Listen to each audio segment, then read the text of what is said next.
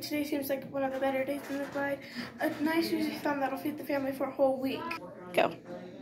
The fawn sees the hunter and runs into the forest. As the fawn walks through the forest, she sees many creatures, including owls, birds. The lowly fawn scares and gets scared by many animals, eventually emerging out of the forest, facing a giant mountain peak. Wow, these are some of the biggest mountains I've ever seen, and a lot of mountains. Go. Knowing that she could climb the mountains, she does. She slips halfway through and nearly falls to her death while catching herself. Go. That took longer than expected. Go. Well, only because you walked, said a mysterious voice. Go. Wow, who said that?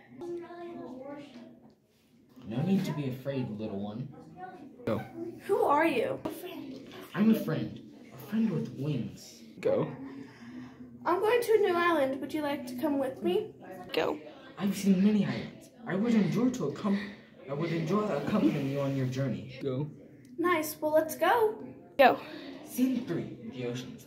After finding a boat, the pair set off on their journey. After a day on the boat, they realized they had no food left for them. Go. We have no food. What should we do?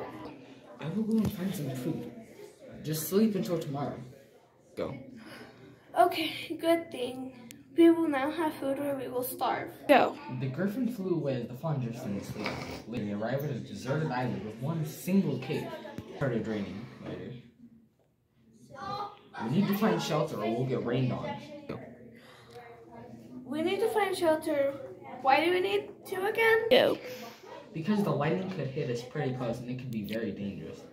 Remember the real reason why. Go. Griffin, it's because you can't fly like in rain, like bees. Can't. And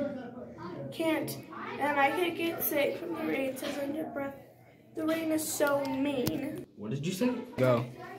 I said this is not okay for any of us.